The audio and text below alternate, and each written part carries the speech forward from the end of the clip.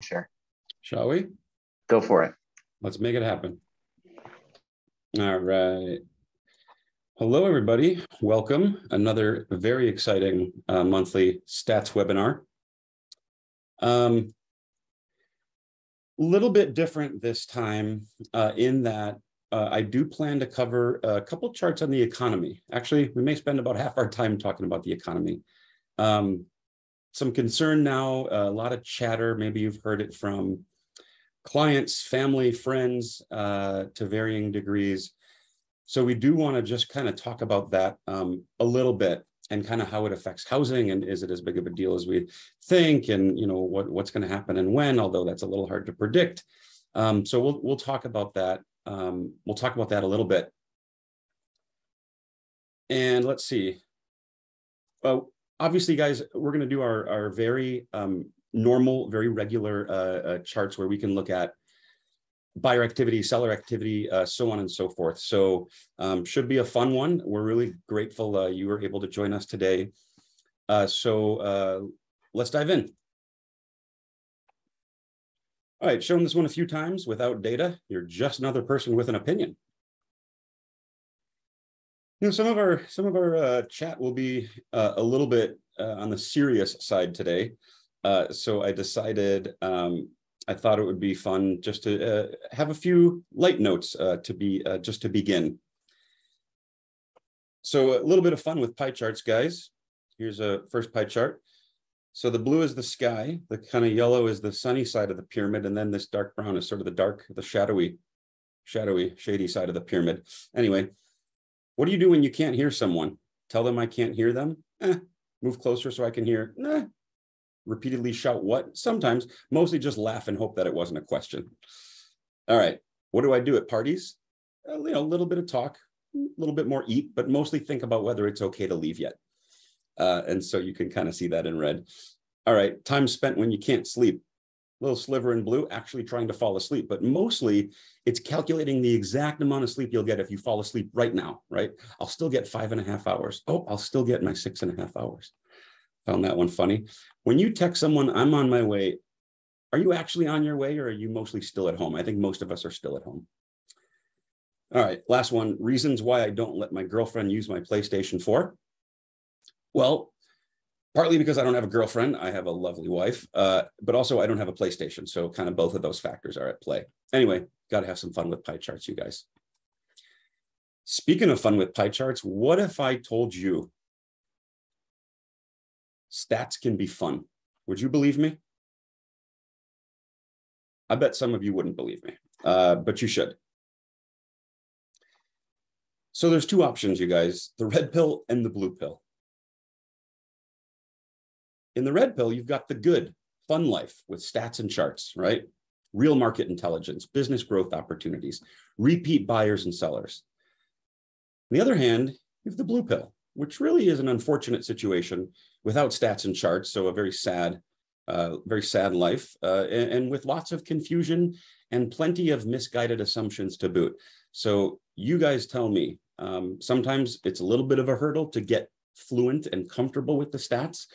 So it's a little bit, of a next step, a little bit of a next level. So hence the red pill. And the blue pill, you can just sort of stay where you are without stats, and that's not where we want you guys to be. All right, the market. Let's start off with just a little bit of showings data, guys. This is high level. So this is showings from 2019 through 22, and you guys will see we are through what 2 days ago. We are through Tuesday. So just updated this guy yesterday. So you guys can see, right, showing activity in 2022, started off decently strong, right? Ahead of 19 levels in gray, ahead of 2020 levels pre-COVID, but not as high as 2021 levels, which the market had really gone bonkers in the first half of 21, right? So sort of second half of 20 and first half of 21 were really kind of the heights of the crazy times when there was a rush on housing. I call it the COVID reshuffle. Since then, guys, you see a couple, let's see, holiday, looks like we got 4th of July coming up, Memorial Day, and some of the fateful events that have happened on that weekend in the recent past. But you guys can also see, look what's happened with showings this year.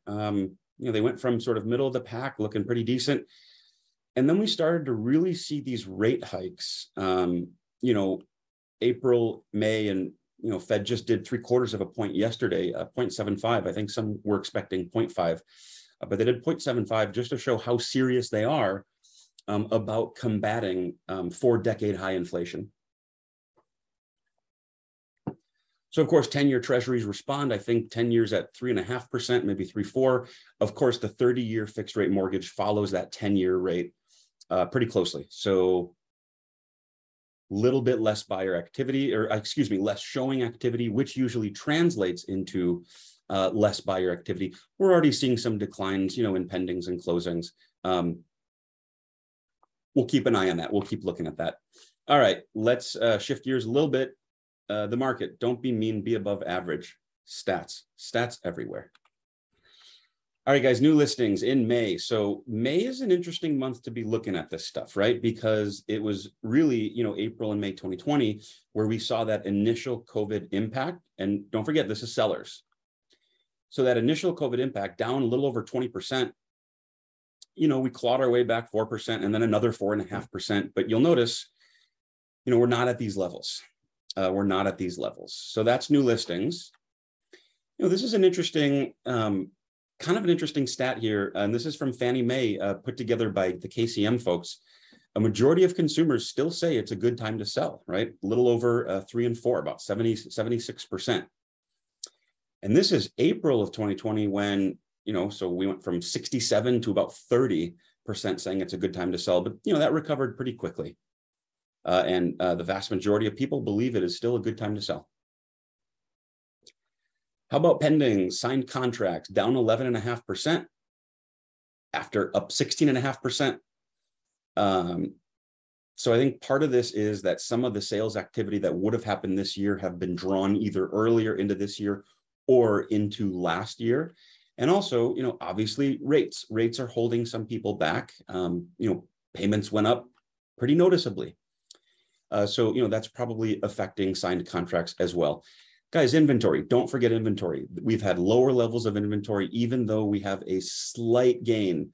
It's actually our first gain in several years. So we did see a slight gain, but inventory's been dwindling. It's been down, down, down. Even if we saw a little, 4% bump, we still have an undersupply issue. So that's still kind of playing out a little bit. But, let's keep watching this. Let's watch what happens June and July as we see some of the federal funds rate changes continue to trickle into the 30-year fixed rate. So closings, down about 2.5, 2.75% after up 18% last May. You guys can see there's our 20% pullback during COVID, May of 2020. And you guys can see about 5,500. So what are we consistent with 2013 levels? Pretty close with 18 levels, but down about 2.5, 3%. CDOM, cumulative days on the market. One of my favorites. Why? Well, it asks and answers the question, right? How long can I reasonably expect my home to linger on the market? And lately, it has been not that long, right? Not all that long. And so we see a lot of folks going under contract really quickly. Some folks go under contract in 4 hours. Some other folks could take 40 days or 100 days. But the median sits at 7, right? Meaning median, remember, is half above, half below. So 50% of our deals were signed in under 7 days, and the other half of our contracts were signed in over 7 days. So 1 week, folks, that's still our market time. So still an absurdly fast market where homes are selling really quickly.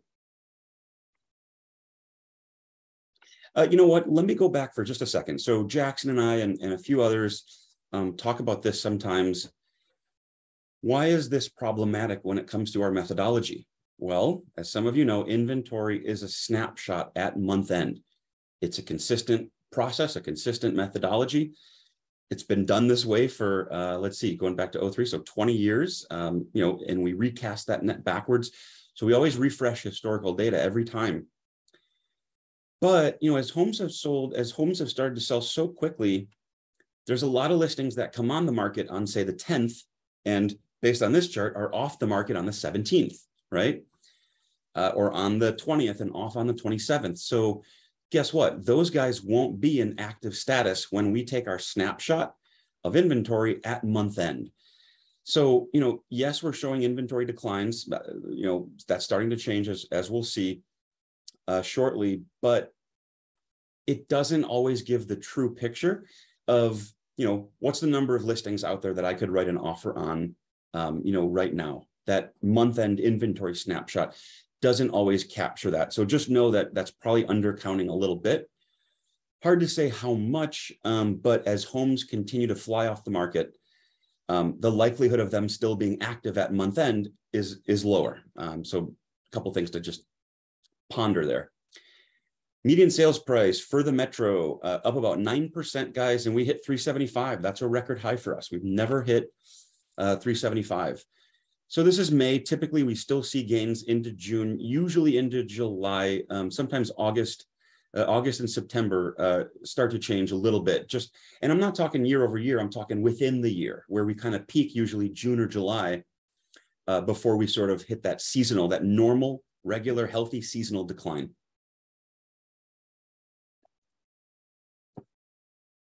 So you'll notice this 9%, right? That was after 16.5% the year prior. You'll also probably notice that 16 and 9 are just about as high as we've been ever, right? There were some periods, guys. There were some months.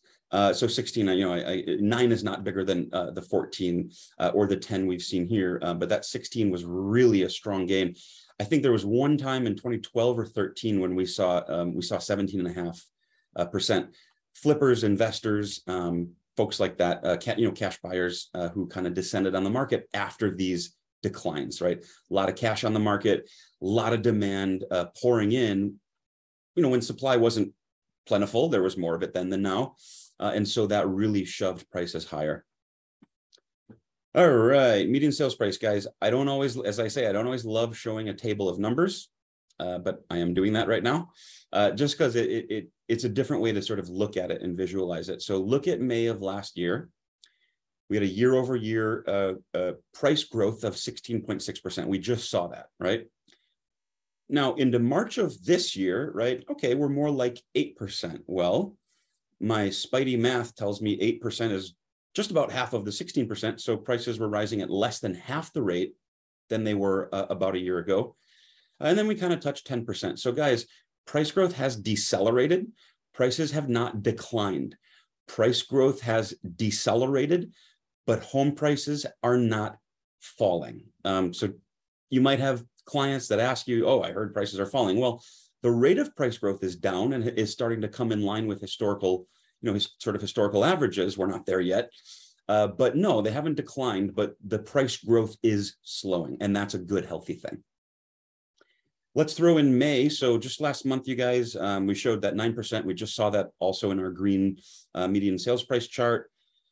So, we're kind of bouncing around, 8, 9, 10, 8, 10, 9, better than the 14, 12, and 16% that we saw last year around this time. So something else to consider.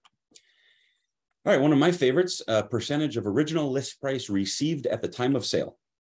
So if I'm asking $300,000 on my house and I accept $315,000, I've just accepted 105% of my list price.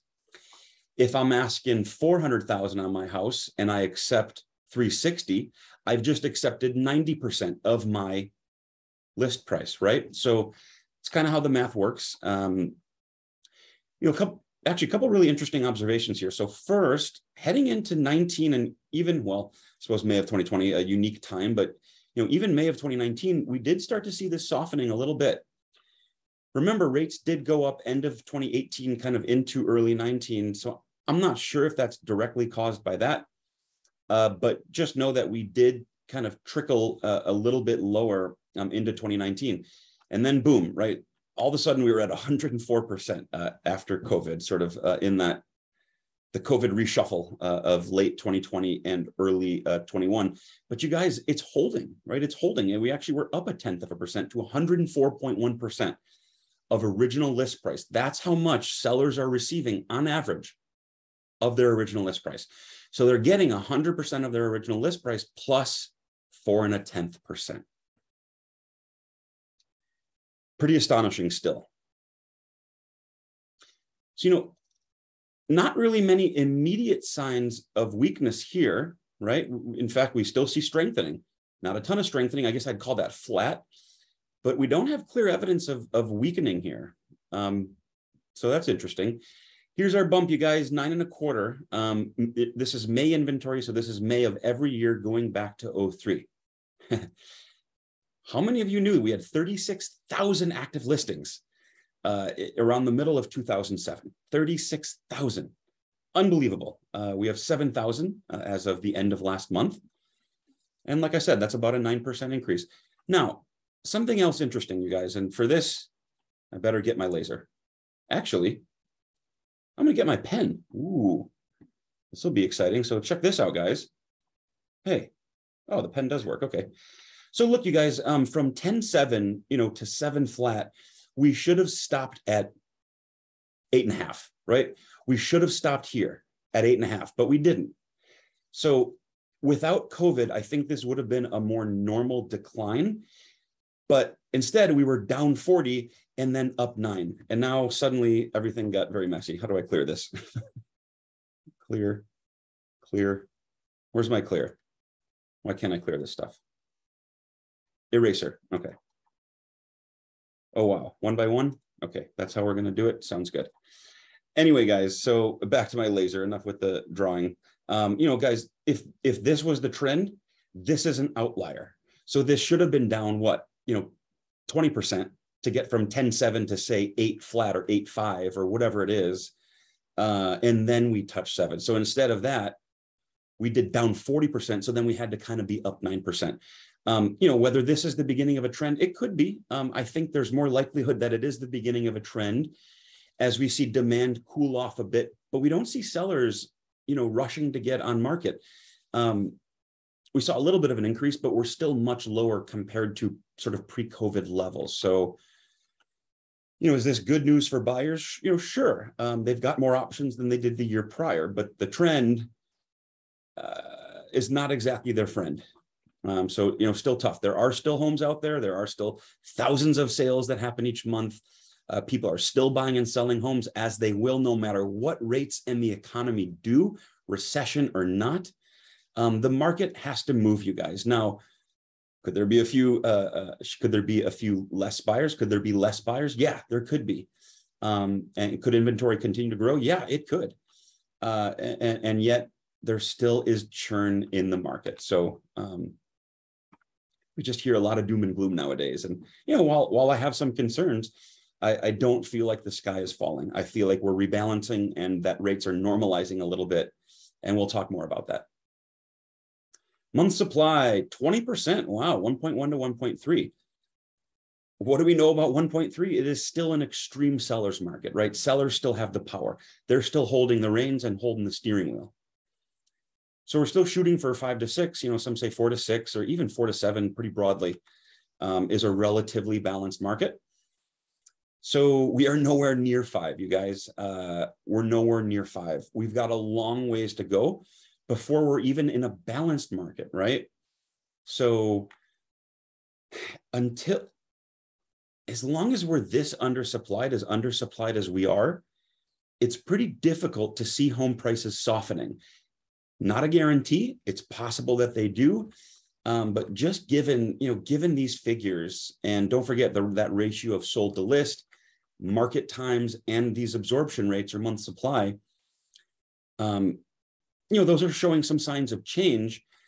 They're not screaming that the earth is that the world is ending. They're just not screaming that yet. I'm not sure they will. All right, the economy, guys. Let's shift gears. I want to spend a lot of time kind of talking about this. So did we mention it's the economy? All right, unemployment rate for 16 plus folks. We're at about 3.5%. You guys can see going all the way back to 1990. Kind of interesting to see a little bit of the business cycle here, right? Kind of, tightening and expansion and tightening and expansion, and then enter COVID, right? So, as some of the, as with some of the changes that we saw with businesses and the economy and workers, we saw unemployment skyrocket to 15%. We don't have the historical data going back that far. Sorry, on this chart, others do. The data does go back much further. It's hard to say. I'm not sure if this would be close to that, early 80s level or what the 1920s, depression era. I think depression was higher. I think it was closer to 20, but don't quote me on that. I'll have to look. So guys, we've come all the way back down, right? We're pretty even with pre-COVID levels. So, the unemployment rate is just about at an all-time low, maybe up and down, maybe 3.4, 3.6, right? 3.5. So we're just about back to all-time lows. The labor market, right? The labor market is tight. The job market is tight. There are more job openings than there are workers. So businesses, guys, they're still growing. Retail sales are strong. Consumers are in a pretty good financial position and they're spending money, right? They're buying stuff. In fact, they're buying too much stuff. And that's why, higher rates might cool off some of that buying and some of that borrowing. So interesting stuff. Unemployment rate for large metro areas. This is as of April, so we don't quite have May data yet. Obviously not June data. Month is not done. Who's in first place? It's us. You got that right. Minneapolis, St. Paul, Bloomington, MSA has the lowest unemployment rate of any major metropolitan area. Let me say it again. Our Twin Cities region right here, the one we're in, has the lowest unemployment rate of any major metropolitan area across our great union, right? Who's after us? Looks like Birmingham, Indianapolis, Salt Lake. And then we get into some of our California areas, down to Tampa and Atlanta, and then Austin making an appearance, followed by Nashville and OKC. Like it or not, you guys, believe it or not, we have the most competitive labor market, one of the tightest labor markets. In fact, the tightest labor market that we've seen. So in addition to the unemployment rate, it's important to look at unemployment claims. Now, leading indicator, you guys, right? Claims typically tend to turn into unemployment, and unemployment tend to turn into claims. So they're related. We see a very similar story, kind of back to all-time lows. Maybe we see a little bit of a tick here, but no, we've seen these little upticks before. We'll have to wait and see if this trend is confirmed. We don't have that confirmation yet, but this is worth watching. All right, employment to population ratio. So I have, let's say I've got 80 workers, but my population is out of 100 people. Well, those 80 workers out of 100 people, it's about an 80% employment to population ratio. So you guys can see this indicator actually peaked in about 2000, in 99, 2000, with that huge expansion that we saw throughout the 90s. Enter 2000 and remember that .com bubble bursting? That was a recession. Remember the great mortgage crisis and the housing bubble? That was a recession. There's COVID. That was a short-lived, quick recession, but a recession nonetheless. So starting in 2000, we really saw, the employment to population ratio decline.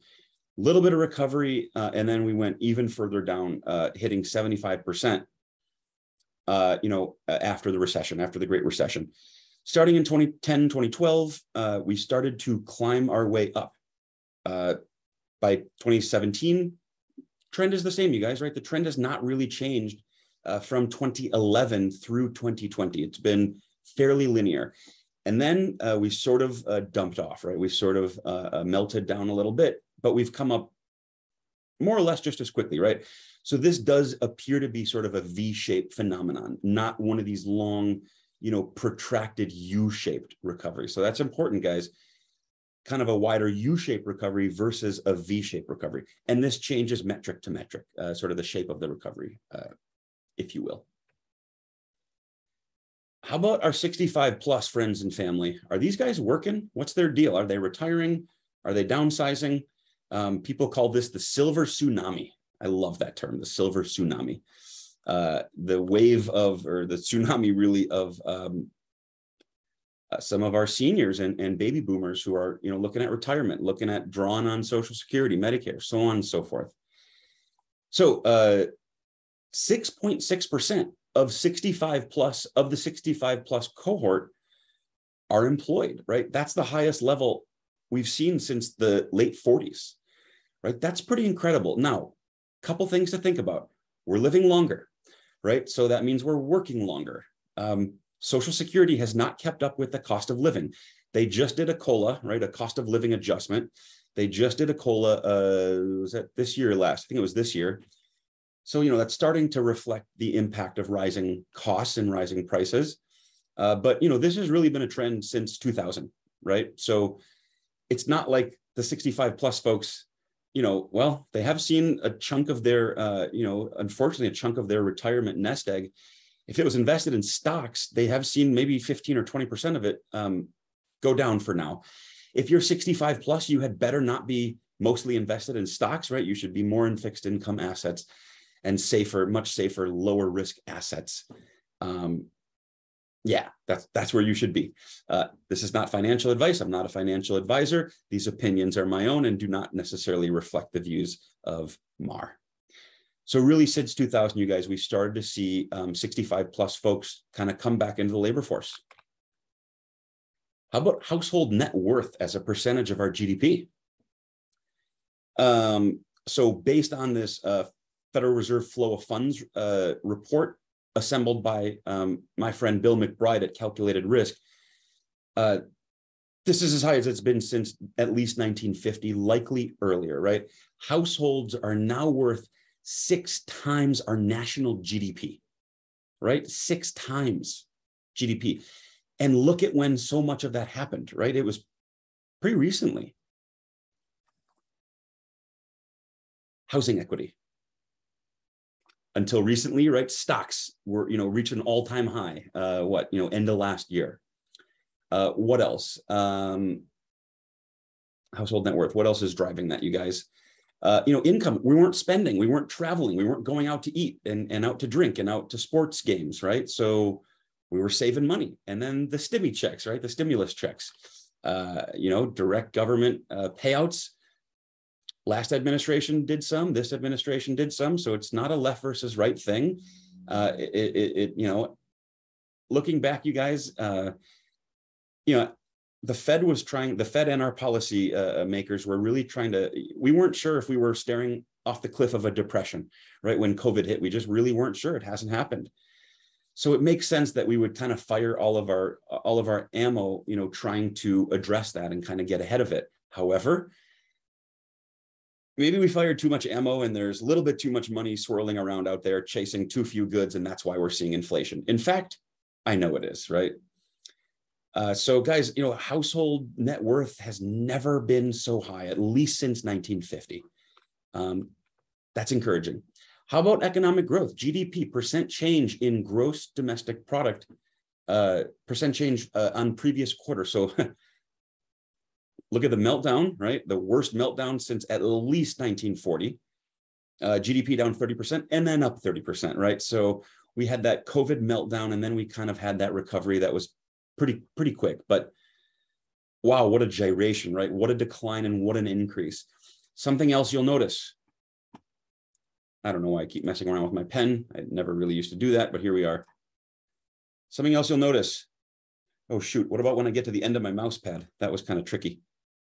Something else you'll notice, you guys, right? The rate of growth has been declining, right? Since the 50s. That's when we had this huge post-war expansion. Don't forget a little bit of stagflation in the 70s. You guys can kind of see that. Don't forget the early 80s, hyperinflation in the early 80s. By the way, that's what we're comparing today's inflation, the current inflation rate to, is this period. Great Recession, remember the Great Recession, the housing crisis. That's what that looked like. Dot-com bubble bursting, pretty small, right? A couple quarters of pretty modest declines, and yet, it was a decline. How about GDP? Quarterly change. So a little more current, you guys.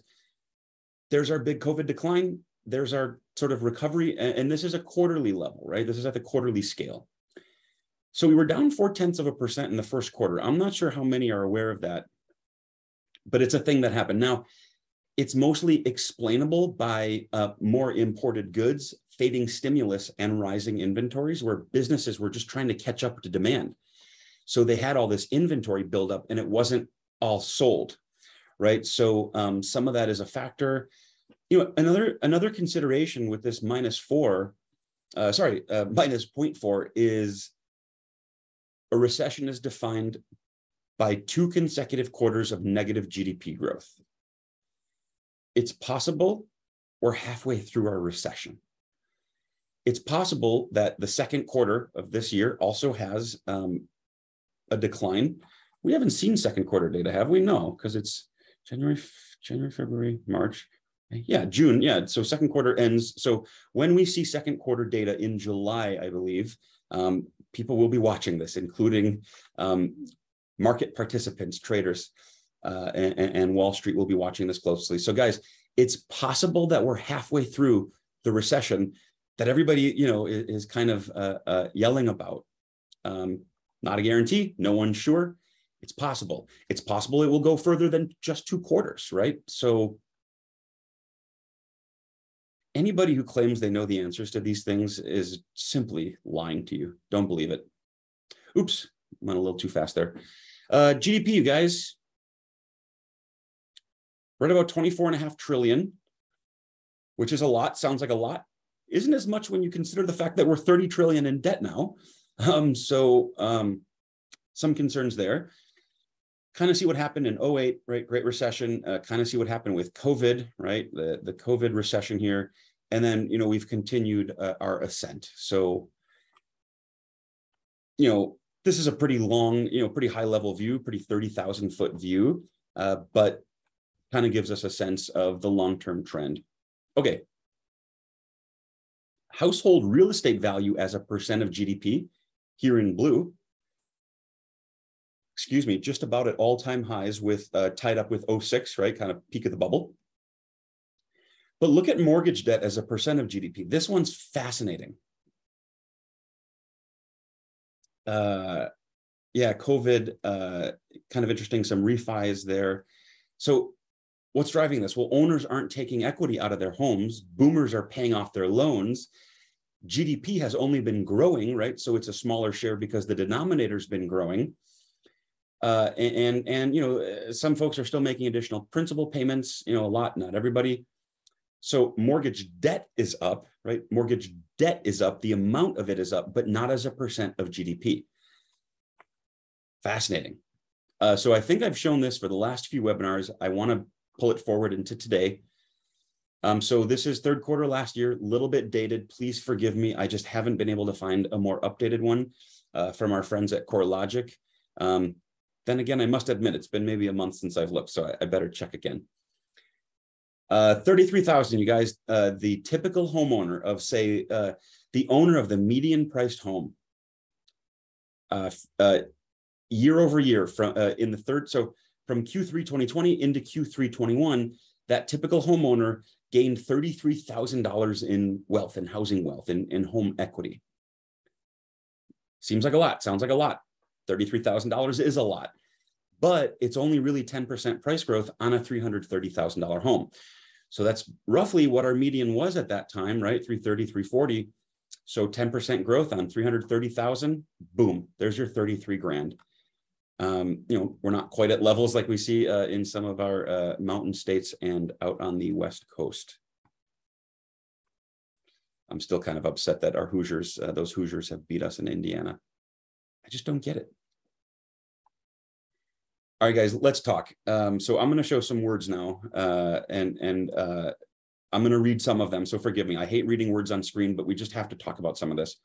So demand for goods has absolutely skyrocketed, right? Demand for services, not as much, right? So there's a shortage of the supply of goods that are being, you know, that are in such strong demand. COVID has caused that. Supply chain bottlenecks has caused that. Rising energy costs have caused that. Shipping challenges. China's lockdown in Shanghai has also been, you know, a factor driving that. So Lots of different factors that are sort of moving the needle on that, to be sure. So really, guys, inflation isn't complicated. If you ask the Fed, it's going to be complicated to solve or to address, but really it's too many dollars chasing too few goods. There's too much money swirling out in the economy and not enough places to spend it, not enough goods to spend it on. And so not unlike housing, when you have a lot of demand for housing and not a lot of supply, prices rise, you guys. It's really not any different. So don't overthink it. People are asking, where should I lay the blame? Well, both the last and the current administration have handed out money, like it or not, right? And don't forget, student loans have been paused. So even more money in people's hands that's not going out the door. Oh, what's this about? Oh, do you guys remember way back in the day when they used to have the free air at the gas stations, at the Shell station and the Speedways, Quick Trips and Super Americas, and everyone had the free air. Now it's like $1.50. Do you know why? Inflation. That was good. Okay. Inflation, guys. Let's talk. All right. So first things first, look at retail and food services. Look at retail sales. And these are just excluding gasoline. So just excluding gas here. Retail and food service. There's your COVID. There's your March, April 2020. There's your brief COVID recession. Look at what's happened since, guys. This really tells a story. This really tells a story. So let's just bear with me. Let's just try to kind of draw this.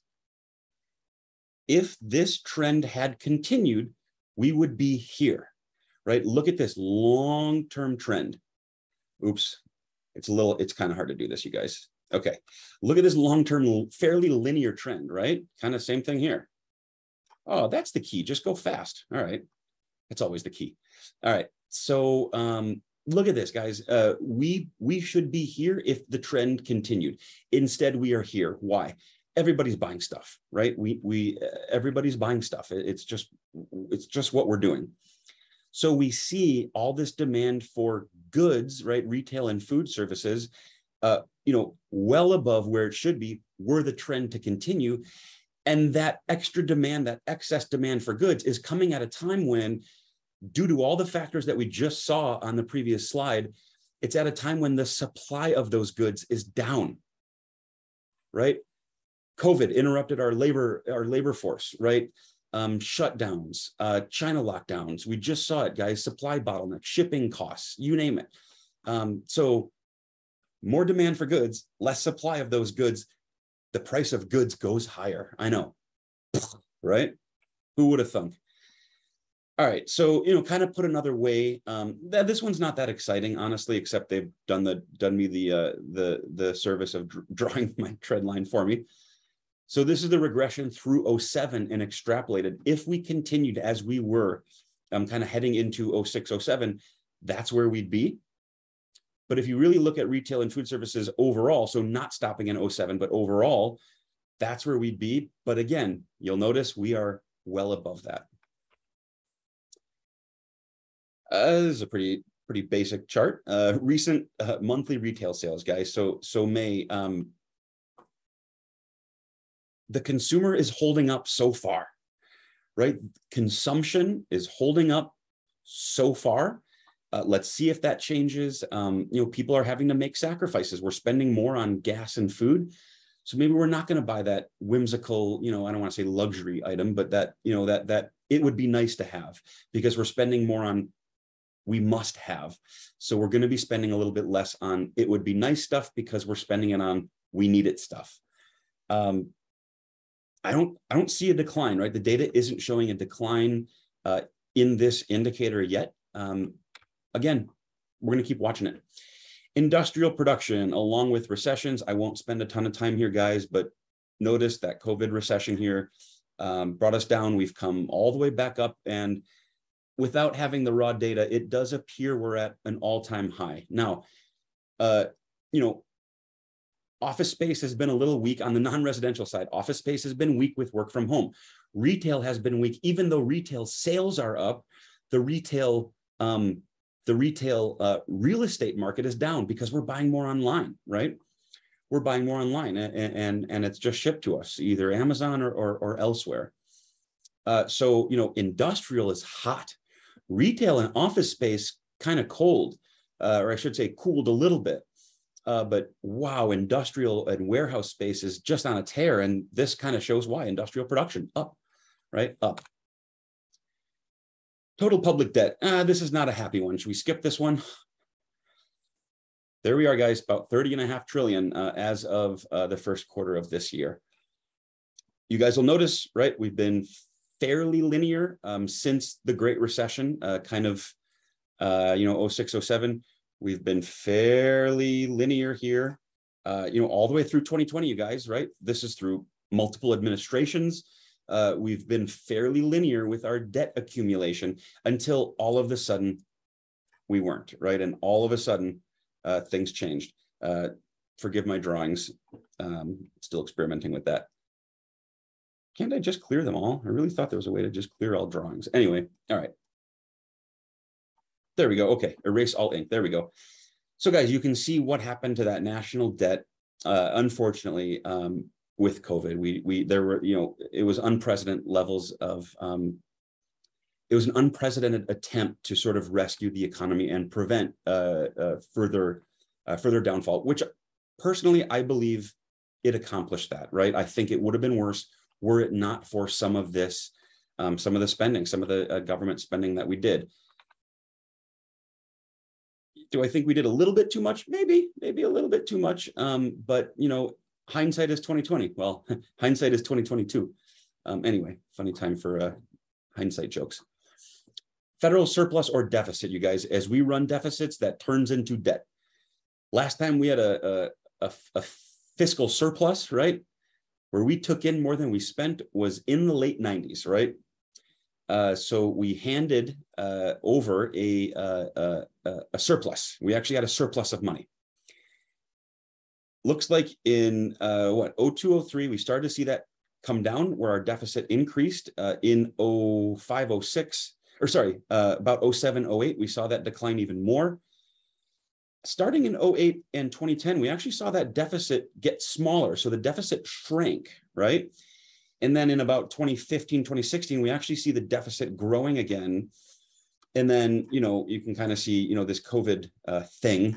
And then we're kind of back here a little bit. So obviously, COVID changed the game on, deficit spending. Daily trends, COVID-19 deaths. Guys, you probably haven't seen this chart in a while. I haven't focused on it in a long time. I'm encouraged to see these levels. I don't think we're done yet. Who knows what other variants could be mutating as I speak right now. But you can kind of see the three waves, that kind of first wave, Delta, and then maybe wave 1 and wave 2 of Omicron, or is this Omicron A and Omicron B, something like that. But again, you guys, it's nice to see us down here, pretty much, at the lows that we saw previously. But then again, there was another variant. What am I reading now? Monkeypox? Are we all going to get monkeypox? My God, what's happening? So I'm somewhat encouraged by this, although, did Fauci just get COVID? I think he did. And a couple other folks, folks who have been really careful for the whole time, right, for years, just seem to be getting it now. But the cases seem to be less severe. The cases seem to be less severe. Consumer sentiment, how are consumers feeling? Well, not good, right? They are not feeling great. Consumer confidence, or consumer sentiment, is just about as low as it was during that hyperinflation period of the early 80s, right? No surprise, inflation is pretty much tied with where it was then. Consumer confidence cratered, heading into 07, 08, into the Great Recession. It recovered from, 09 through 17-ish, and then really kind of flattened out in, in 18 and 19, really started to flatten out, actually even come down. And then COVID obviously did this. Little bit of a recovery before we really started to see the impact on inflation and fuel prices.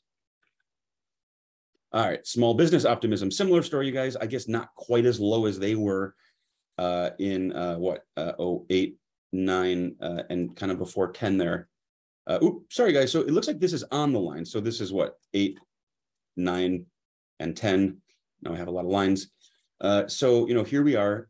So yes, above that level, but, also tied with levels during that 1991 recession, that early 90s recession. Looks like we hit just about all-time highs, right? We were on the way up, little dip here. I don't know. Was that election jitters? I know that was a interesting election time. I don't know. I don't think so. Maybe had a little bit more to do with the rate environment or just growth. Not sure. We'd have to look at that. Interesting data. TSA checkpoints, right? Look at 2022 here in red compared to 2019 here in light blue. Look at 2020. Wow. TSA checkpoints, pretty interesting. 2021 started off in a pretty rough place, but actually ended, within 70% of normal levels. So, guys, are we traveling again? A little bit, if you look at 2022, pretty close, not 2019 levels, but well ahead of 21 and 20. So some evidence, this is considering getting back toward a level of normalcy. Movie sales, interesting. Wait a second. No, okay, yeah, this is right. Okay. So 2022 movie sales, box office sales, pretty interesting, guys. This is millions, so this is 300 million weekly movie sales, 300 million that week. So look at 2020, right? Whoa, what happened there? Way down. End of 21, right? Heading into the holiday season at the end of last year, actually, I guess people were feeling kind of good. And then so far this year in 2022, I guess I do see a little bit of an increase. And it looks like we're actually pretty much in line with that 2016 through 19 median. Guys, movie sales are not the economy, and the economy is not movie sales. But when people are feeling, confident going out, they have a little bit, they have a few extra discretionary dollars in their pocket. They're going out and they're spending it on discretionary services. Hotel occupancy. Look at 2020. Wow. Why does it keep doing that? Wow. And then 21, a little bit better. There's our median here in blue. And look at 22, guys. We're pretty much on track with that median. I guess, if anything, a little bit above it. Have you guys heard of this thing called revenge travel? People have felt locked down for so long that they're finally unleashing some of their travel budget and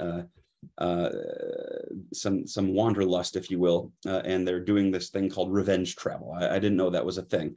I haven't done any revenge travel myself, but I'd consider it.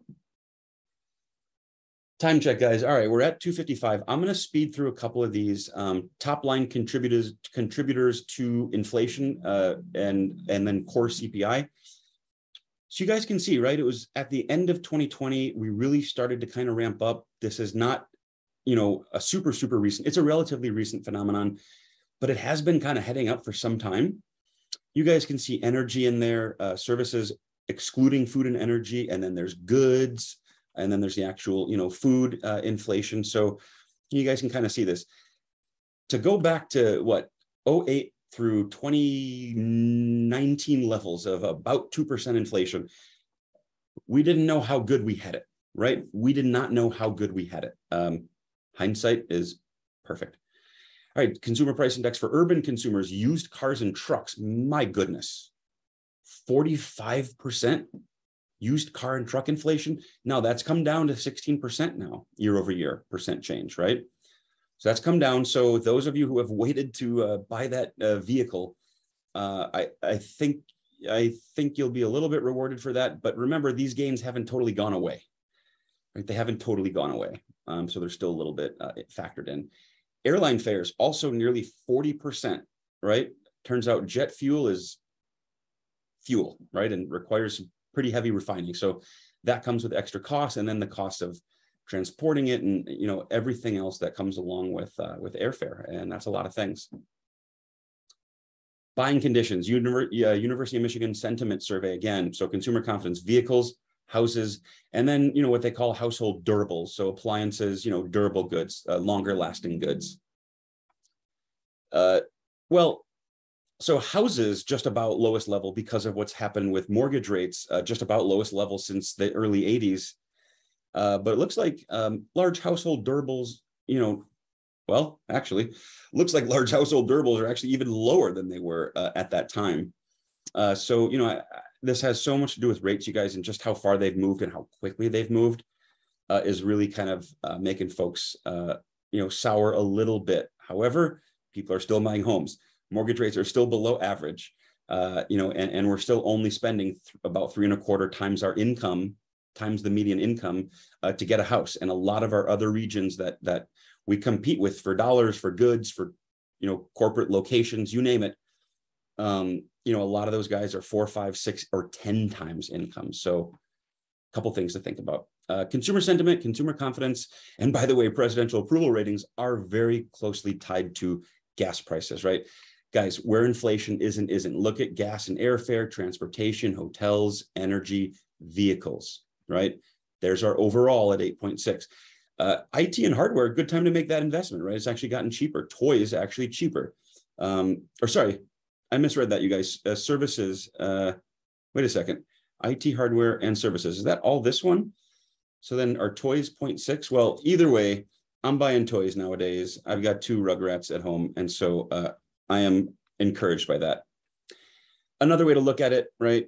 Fuel, oil, gas, airfare, nat gas, cars and trucks, and then kind of different kinds of food, dairy versus meat, poultry. Here we are in a housing market update, and I'm talking about food and poultry prices. How do you like that? What an amazing time we live in. Guys, something that is a little bit concerning to me, and frankly, this may have more to do with, capital markets, equity markets. Look at the change in inventory versus the change in sales. So there's a saying that generals fight the last war, right? All the lessons that they've learned for this war were all gained in the last war or the last battle.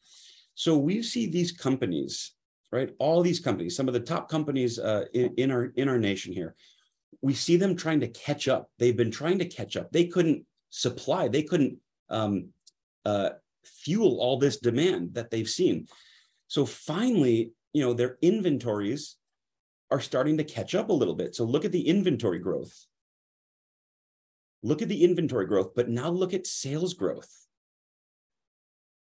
Interesting. So the pendulum overswings, doesn't it? So we had such a shortage that companies were, looking at their supply chains, they're looking at their ordering, everything, and they're really trying to get more product. Well, finally, that inventory is starting to arrive. But is it arriving at a time when demand is softening a little bit? Maybe. Interesting. Some nifty math. When you actually strip out of the consumer price index all the items linked to energy, right? Airfare, freight, cars, delivery, vehicles, the core was actually only plus 0.36 in year over year, about 4%. So, less than half of the sort of headline or top line figure. So Michelle Mish here is saying, the point is not that easy money has been a mistake. The point is that reversing the course of inflation by raising rates, if mainly due to supply side constraints, won't really help.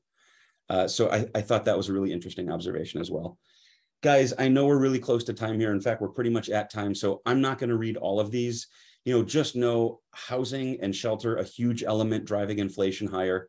Let me say this though, guys, housing, we buy a house, what? It used to be 5 to 7 years. Now it's more like 8 or 9. So that's not an everyday consumable good. How about a vehicle? It's not really an everyday consumed good. Gas and food are everyday expenses, but some of the other things driving inflation aren't everyday consumables. They're just a lot less frequent. So like it or not, inflation's here. We've been using the word transitory. I don't know what that means. Is that 6 months, a year, 2 years? Who knows? Have we peaked out? No, we haven't. We went from 8.4 to 8.6 or so. Could 8.6 be the peak? It's possible. But just know, you guys, it's not just fuel. Everything's transported by fuel. So energy is really kind of rippling through, a lot of different elements here. So whose fault and does it matter? A little bit of the last administration, a little bit of the current administration, a little bit Putin, a little bit COVID, a lot of bit Fed. but so much of it is just tied up in supply and demand. Ultimately, it is one of the biggest factors, easily the biggest dynamic that's kind of impacting this. So with that, I will say thank you for joining us. Thanks for hanging in. I know that was a lot of data toward the end. About half and half, guys, about half on housing, half on the economy. I also want to say I'm not an economist. I'm just interpreting data. So, take some of this with a grain of salt. You guys will get the slide deck so you can spend a little bit more time with it. And just know the economy affects housing, housing affects the economy. These things are interrelated, but also know I do not believe the sky is falling. I just don't. But let's watch during the coming months to see what happens to the market and to the economy. And with that, I want to say thanks again and flip it back to Jackson. Well, thank you, David. This has been a wonderful hour, really enlightening stuff. I hope everyone, took in as much as you could from that hour. If you do need a quick recap between now and our next monthly webinar, this will be available on YouTube. I will send that link to you in the coming days. In the meantime, if you want to sign up for our next monthly webinar on July 21st at 2 p.m., I put the link in the chat. Feel free to click on that link and register right now before you forget. And until next time, we'll see you. Thanks, everyone.